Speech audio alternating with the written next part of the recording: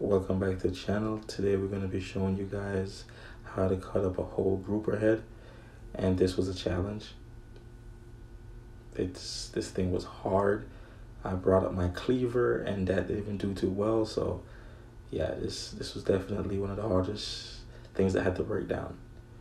This is like, if I'm not mistaken, I think it's like a 9.5 pound grouper head, and I didn't realize groupers that tough, so it was definitely a challenge to like crack the skull and get in it, but I mean, I got it done.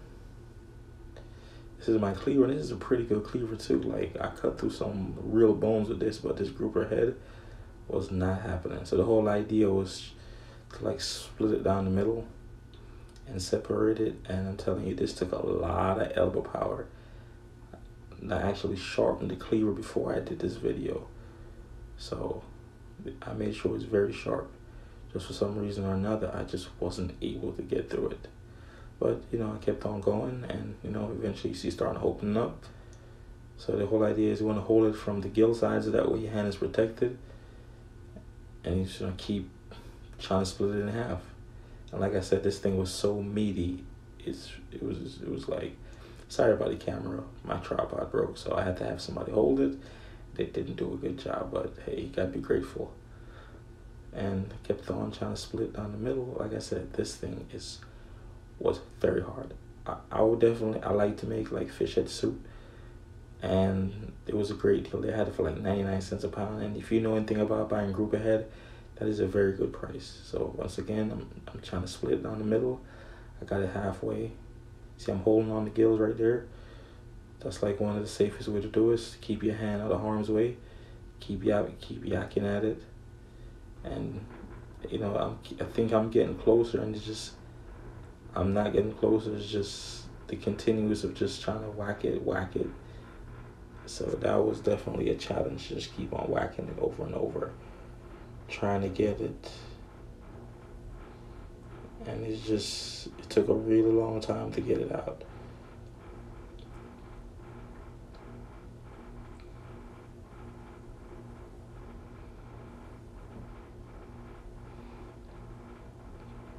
And there we go. We kind of have it open all the way. And now we have it open all the way now. This is where the challenge begins, because the bone that was keeping the mouth together, and right there, even the gill bone was hard. Like, I've never seen gills that hard. I should have known better, because like I said, it was like a 9.5 pound grouper head. So I should have known that this thing was definitely going to be a challenge. But hey, I took it on. And like I said, you can see the meat. I'm about to flip it over so you can see how big this thing is. Because this is a big cutting board. And look at the size of this thing. Massive. I wish I had saw the whole fish when I got there, but by the time I got there, it was just the head that was left over. And so that's kind of how big it is. And then I had to continue keep yakking at it. So, like I said, you know, that's usually the technique. You know, you try to separate, you know, the gill from the head. Even the thing, I pretty almost broke my kitchen chair. So that's how hard this thing was to take apart. That's why I see those guys was asking me, hey, you sure you don't want us to cut it for you? And I was like, nah, it's cool, I'll do it myself. I see why they was insisting they should do it, but hey, you know, I wanted to do the challenge. Now I'm using my boning knife to try to separate.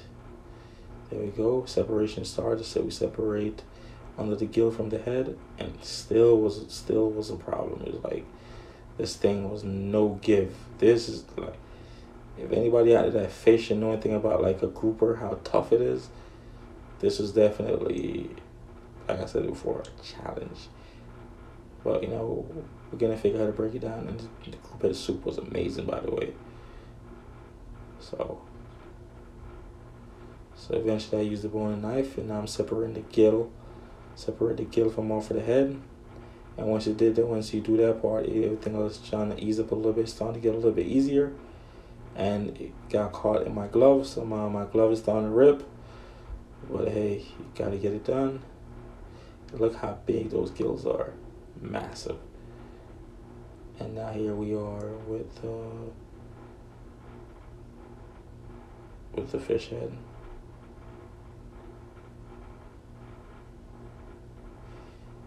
And now I'm trying to figure out the way to try to flatten it out, to separate it. And listen, this thing gave me a hard time. That's why this video is so long, because I wasn't expecting this video to be this long, to be honest, because I'm cutting up like other fish head before, like kingfish and stuff like that, but I wasn't expecting this grouper snapper heads, but I wasn't expecting this grouper to be this tough. When I asked my brother about it, even he said to me, he's like, look man, he's like, yo, it's a grouper, man. Grouper is tough.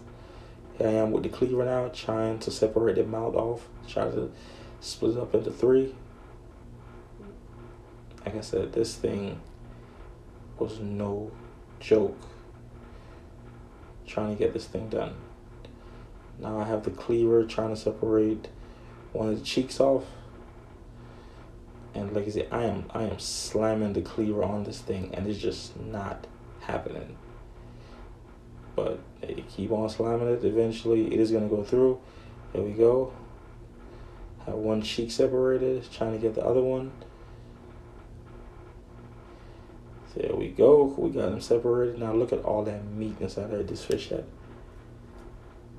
Like I said, I literally got like 5 meals out of this, to be honest. Because I'm the only one that's going to eat the fish head soup. So obviously I don't going to use that much. So. And I'll definitely go back and buy more. But this time I'm definitely going to have them cut it. Because I had to bleach down my whole house to try to get rid of this fish smell. So yeah. Definitely not doing this again. But the challenge was definitely worth it though. And like I said, it was a lot of meat. It was inside this group. It had a lot of meat. This thing was just tough. And I had to scale it. For some reason, when people scale fish, they never scale the head of the fish. I don't know why. But that seems to be something I noticed when you buy fish. The head is never scaled. Even if you buy a whole fish, they don't scale the head. I don't know why.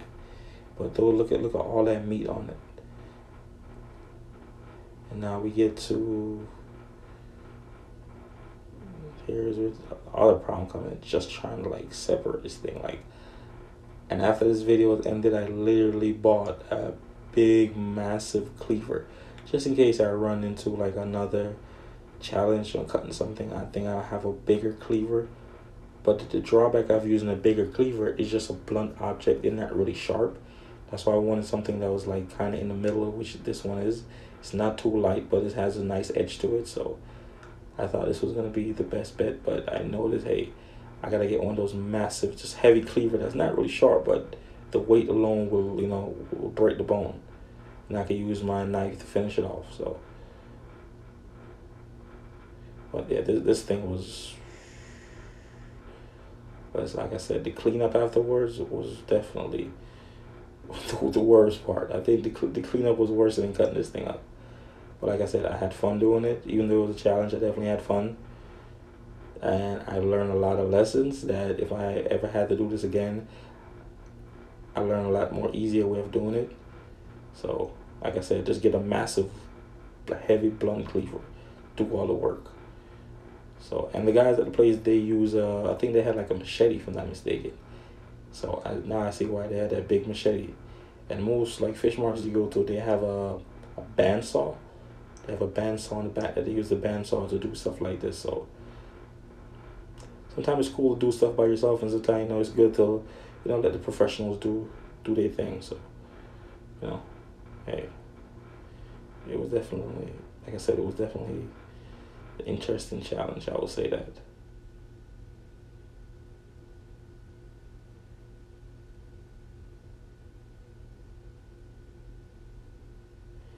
Here we go. We still on the other one, trying to get it done.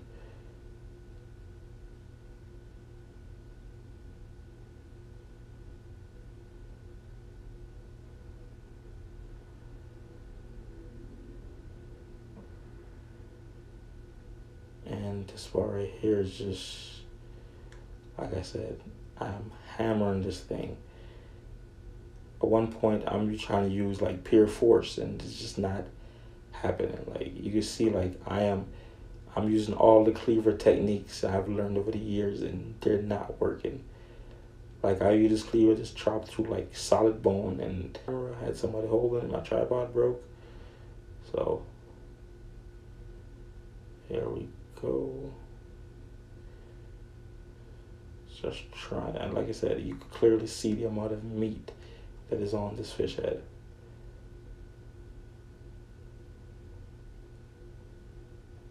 Just definitely notice, and we almost here as far as like separating it off.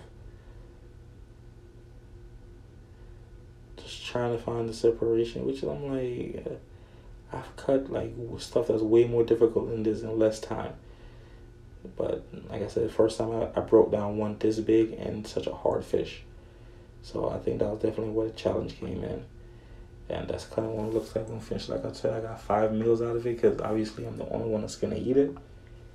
And it was delicious, and it was definitely worth the effort. Next time if I do get one, definitely going to have the guys do it. Don't forget to like, share, subscribe, and comment.